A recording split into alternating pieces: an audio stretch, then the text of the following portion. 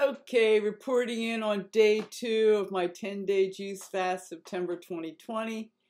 And today was quite a day. I went to a big flea market down in Rutledge, Missouri, and I went prepared with 3 thermoses full of juice. So that meant before I shoved off, I had the juice, tomato juice, fruit juice, carrot juice, and I also was drinking black coffee. So, okay. But I knew that once you get on the road, especially going to an event like this, which is basically, some of the main attractions would be tacos, or just grab a little this or grab a little that along the road or at the fair.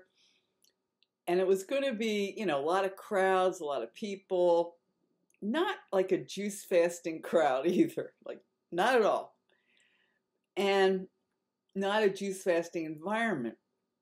So I came prepared and I really got through it very well. I did get a lemonade, a freshly squeezed lemonade from these Mennonite or Amish vendors, and it was real lemons squeezed, and of course there was sugar in it, but it was very nice. And I really needed some fair food, and that was, the best I could do. And it's like I wanted to have a little treat, and that was pretty good. And I got home. I did well on the drive home. I went to Gary's. It was a long drive, and I got home, and then as I was driving in the car, I poured juice into my glass so that I had enough juice for the ride home. And then, came home, meditated, and then I started juicing again. I found that I had enough carrot juice so that I had a big tall carrot juice, and then I juiced up a mess of tomato juice. And Gary had fresh tomatoes from his garden, which was really nice. So the tomatoes were really ripe, and that was a blessing.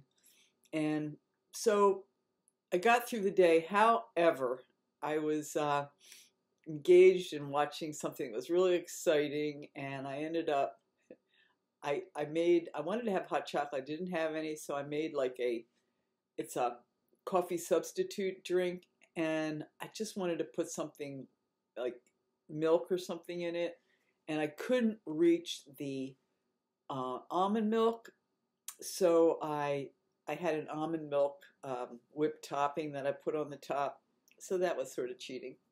But, it was okay. I'm just telling, this is full, this is just the way it went. But I just wanted also to report that when I was at the fair, I was riding on the back of this motorbike. It's kind of like a trail motorbike. And we were, that's kind of how you get around in this flea market grounds. It's just really big and a lot of people.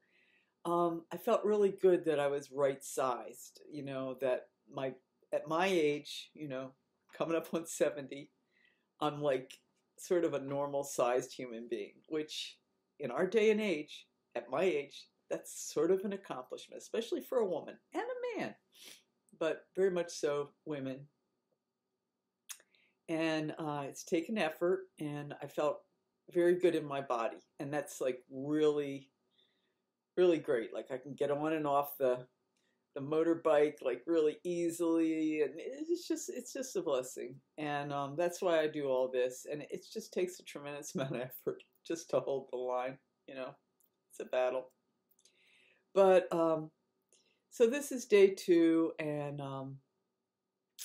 tomorrow I canceled going to church because our friends weren't going to go, and for me to do all the juicing before I get on the road for church and get there, it's a big effort, and I'm going to stay home. I think I might exercise tomorrow. That would be really fun.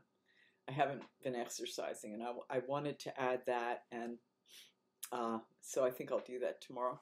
So that's it, day 2, 10-day juice fast, September 2020.